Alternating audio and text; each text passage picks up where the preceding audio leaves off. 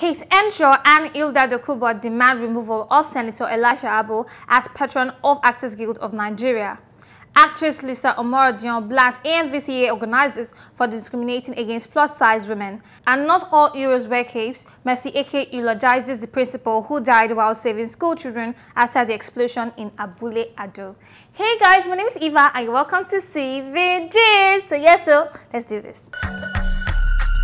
So first on my list, we have Senator Elisha Abule, aka Sex Toy Senator, who was appointed as the National Patron of the Actors Guild of Nigeria a couple of days ago. Now, let's not forget that this same senator was the one who assaulted a woman at a sex toy shop some time ago.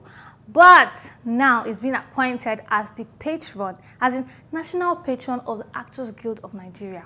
Well, our Nollywood queens are not accepting this appointment, as Abule Ado and Kate Henshaw have aired their views about this. Now, Kate Henshaw said to Emeka Rollas in a tweet, she said, "I am Kate Henshaw and I do not mince my word when I say that Elisha Abule is not worthy to be the patron of the Actors Guild of Nigeria. We have women in the guild and we do not want to be slapped." Okay. Well, Abule Ado also said her own bit. Well, I stand with my queens on this one because this is condescending to all the women in the creative space or the industry, the entertainment industry, and even Nollywood at large. Because how will you put someone who abuses women as a patron of the Actors Guild of Nigeria now? Abba, how now? I beg, sometimes, no, this must be a joke. I'm very sure they just did this, so I don't know, probably for publicity.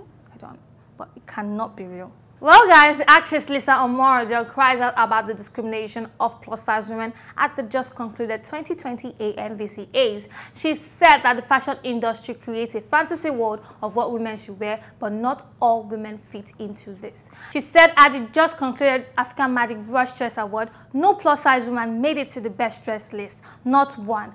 Is the best dress list reserved for just skinny and slim women only?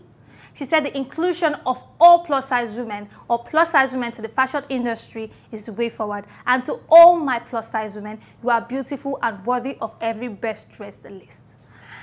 First, I don't know if I say anything and they'll say I'm a hater of plus-size women, but no, I love every type of woman.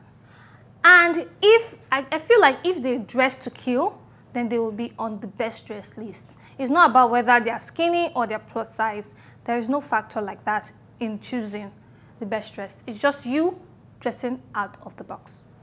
So moving on, guys, we have the principal of Bethlehem Girls College, Reverend Sister Henrietta Aloka, who died on Sunday, the 15th of March, after the explosion at Abule Ado. Some of our students were trapped and she was trying to rescue them when the roof fell on her. Well, may her soul rest in perfect peace. But the BBN winner, aka Mercy, came to eulogize her on Instagram. She said, "May there be jubilation in heaven for the arrival of God's angel. And to all the families that lost their loved ones, may God give you the strength to bear such a great loss."